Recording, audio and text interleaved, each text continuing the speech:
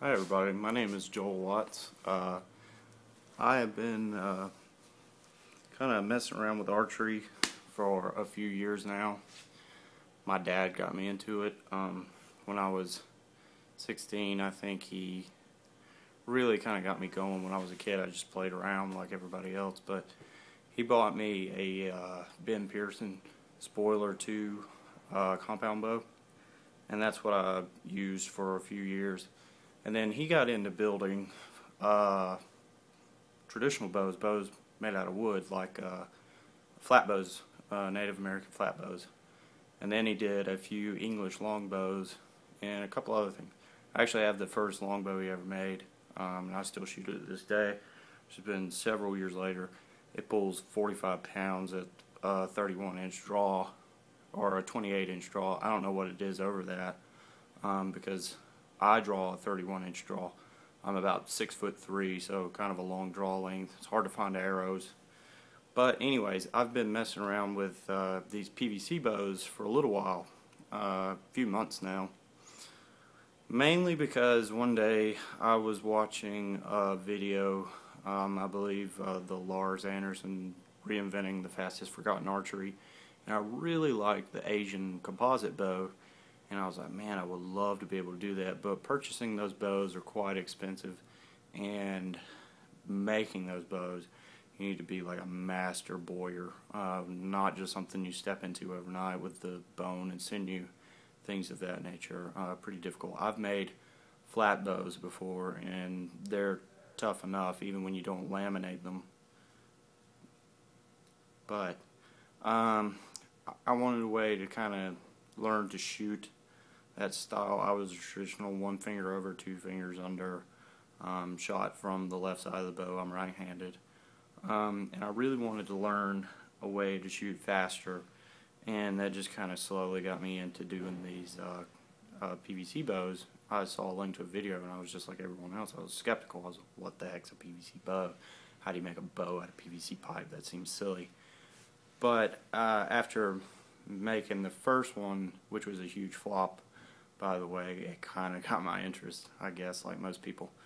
So I've made 2 bows that I kind of like the way that they came out. I'm not very happy with them, but to be like a first-time shot, I was pretty happy with them. They've convinced me that you really can make an efficient, effective bow from PVC pipe. And I've got the 2 of them I'm going to show you. I'm going to try to get a shooting video for them. One is all PVC. It's based off of the youth recurve, like many other people. It is actually the 3rd one that I did. The first one was a major failure, so I'm not going to count it. So we're just going to say that this is the 2nd one. The first one I did was the 48-inch horse bow with the wooden siyahs. I really liked that idea. I'm not crazy about the way the bow came out. However, it shoots incredibly fast for what it is. It's chronographed, I believe, at 155 feet per second, which is a lot faster than I thought it was going to be. It pulls 46 or 47 pounds, I believe, at 28 inches. And like I said, I pulled a 31 inches. But I've tried not to have a fixed anchor point. And I also shoot with a thumb release off of the right side of the bow. The one with the wooden siyahs I made is right here. I don't know how well you can see this, but all I did, it's made exactly as the video, pretty much.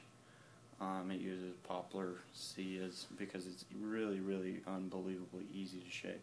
The bow's not flattened like I would like it to be, but it is very, very effective. And like I said, it pulls pretty strong and it shoots pretty fast. And also, I made the string for it based off of the stringing videos. I'm pretty much learning everything from Nick right now, the backyard bowyer, who really kind of inspired me to do these, as many other people. But this is the first one. As you can see, the handle is wrapped incredibly way too long. I honestly swear to God got carried away. I was watching television, not paying attention. But it's a very, very simple wrap. It's just the pull-through knotless wrap, paracord wrap. It's nothing to it. And then another one, the 2nd one that I made that I really, really like, is based off the youth recurve. The only difference I believe is that I have 8-inch recurves because I had an 8-inch pot. I didn't have a 6-inch pot. And actually at an 8-inch length they become working recurves instead of static recurves.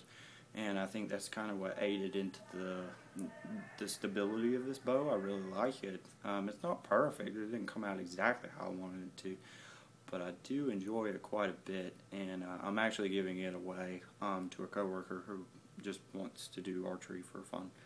But it's, here you go, you can see it. You can see how dramatic the recurve is, but it shoots really, really, really well. And I made a string for this one, and I also put a knocking point on it because my coworker doesn't exactly shoot a bow. He's wanting to get into it, and this is a really cheap and effective way to be able to do so. But it shoots really, really well. I love the length of the recurve and how it curves.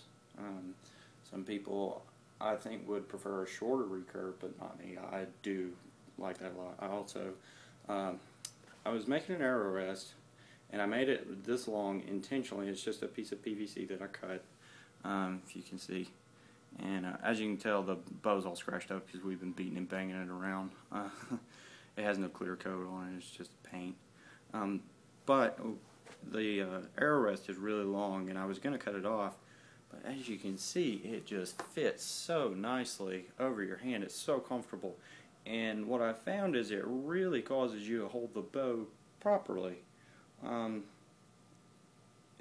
it doesn't matter if it sticks out that far. The arrow rests right up against the bow. You can see where it's been shot across several times. I'm going to put some felt or Velcro there or something, but I just absolutely love this bow, and I plan on making another one very soon, except I'm going to reinforce the handle on it.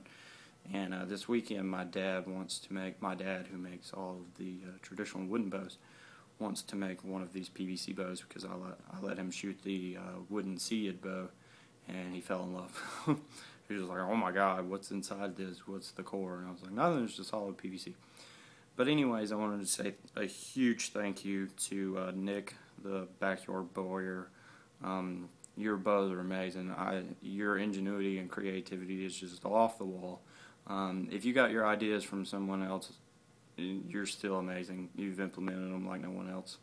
And a couple other people, a few others who have built some amazing PVC projects, just amazing bows in general. But anyway, I plan to put some shooting videos up and a few other things. So if you guys will stay tuned, I'll get those for you as fast as I can. Alright, thanks.